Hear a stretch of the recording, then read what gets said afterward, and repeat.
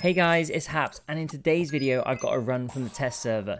Yes, I've managed to have a few goes using the gold pack, and I've been having a great time. I've been really enjoying it. However, in this run, this is actually one of my very first runs, and you'll notice that because with every single pet selection, I'm looking at what the pets are in the shop, what they do, how I can play them.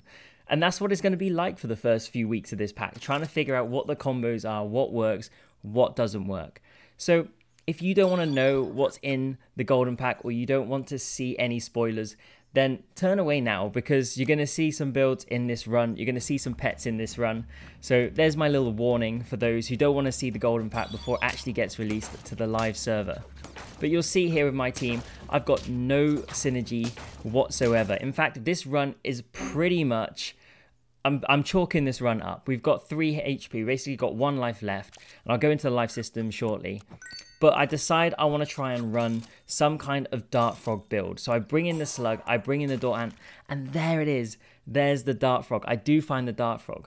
And although, yes, there's a new penguin, unfortunately, I do have to sell the penguin in this turn to bring in the Dart Frog and give myself a chance. I mean, look at the stats. I've got no stats at all at this point. But what does the Dart Frog do? Well, the Dart Frog works off of the trigger of the pet in front. So when the pet in front faints, it will snipe the highest HP pet on the opposing team. That's what the Dart Frog does. And the first snipe is 4. At level 2, it snipes 8. And at level 3, it snipes 12. So by putting the Slug in front, the Slug will trigger 3 times. Because when the Slug dies, it spawns a Smaller Slug. And when that Slug dies, it spawns the Smallest Slug. So you get 3 triggers off of the Slug.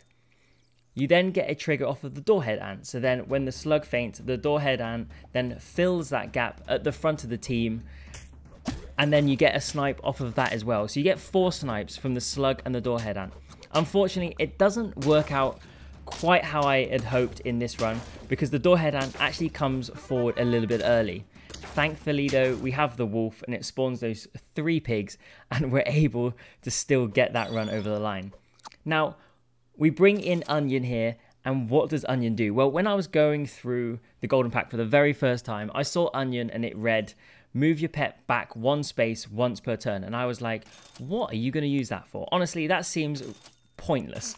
Well, how wrong I was, because it synergizes so well with this team. When the Dart Frog becomes the very front pet, it will then move back 1 space, which is actually perfect because it moves it behind another pet where it will be able to get another trigger. And you can just see here, it's just popping off, and there's a prime example where it moves behind the wolf, and it could then do a further 2 snipes, 1 off the wolf and then 1 off the pig. We're loading up on the Dart Frog because we want to get the Dart Frog to level 3. That's the idea behind this build. But there is also something else I need to introduce, and that is the new life system.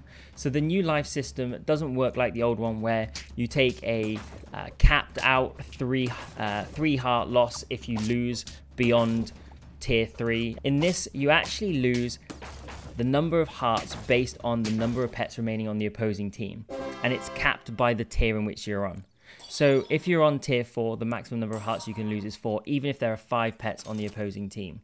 So the life system is very different. It does mean the runs can go on a little longer, because even in the late game, if you manage to chip the opponent down to just 1 pet, you're only going to lose 1 life.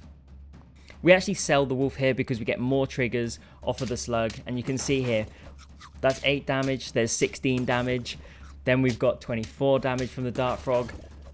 The Doorhead Ant comes forward, 32 damage, and then we get another Slug. So the damage you can get off of this Dart Frog is insane.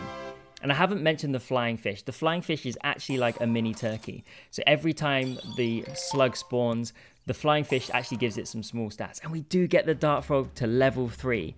So that means it now has the ability to trigger 3 times off the first Slug, 3 times off of the second Slug, and also off the Doorhead Ant. And just look at this. It just plows its way through. I think it's something like 80 plus damage you can get just with this combo. And there you have it. Turn 13 win. Look at those stats. Honestly, I've only played a couple of games. This one was one of my favorites, and I think this combo is just completely broken.